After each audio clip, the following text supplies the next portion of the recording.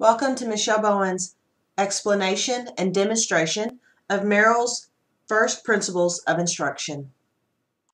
Dr. David Merrill is a professor emeritus at Utah State University. Dr. Merrill has dedicated his 40-year career to pursuing one question: how do we make instruction effective, efficient, and engaging for the learner? After studying the works of Tennyson, Schott, Dijkstra, Rechleth, and Say, he identified common underlying principles in each of their theories. In 2002, he published a paper entitled The First Principles of Instruction and identified 5 steps that will increase student learning when applied properly. Merrill first states that for effective learning to take place, the task must be centered on a real-world problem or task, and that the tasks range from simple to complex. This is when the instructor identifies the overall goal of learning. Your task for today is to design a roller coaster. It has to be a fully functional roller coaster that has loops and employs motion and kinetic energy. The next stage is activation. This is when learners are required to do one of 3 things. 1. Recall previous knowledge. 2. Recall a structure for organizing that knowledge. Or 3. They are given a structure for organizing the new knowledge.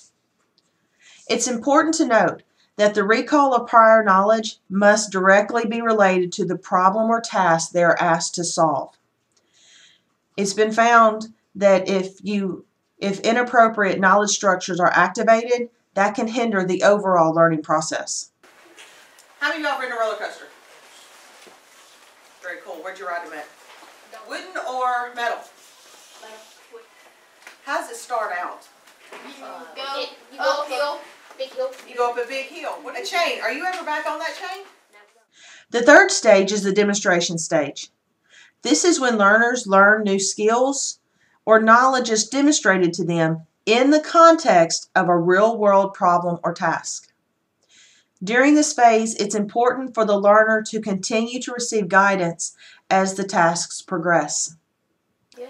All right, this BB is potential energy. It's got the potential to move, but it doesn't move yet. When it starts moving, it turns all the energy that's stored up in this little bitty BB explodes out into kinetic energy. Did it finish? No. No, why?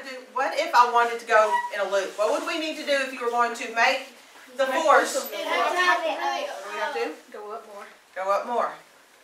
All right. Did it go? The fourth stage is the application stage. This is when the learner actually performs a real-world task. As the learners begin to complete more complex problem-solving tasks, the instructor continues to provide scaffolding through feedback and error detection. Also, it is important that the learners solve a sequence of problems that increase in complexity as they move through. All right, guys, what you're going to do is you're going to use this app on y'all's iPads, and it is Roller Coaster Builder. Your goal is to get all the way to the other side and is to go 4 levels. Think about what we were doing with we were up here doing with the tubing, and the goal is not to kill the people. Crashed. Why do you think crashed? Because I had a heel that was too big.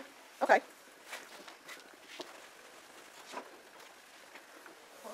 What do you think you need to do now to fix it?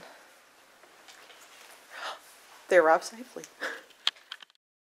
The last step is integration. The learners integrate the new knowledge into everyday life.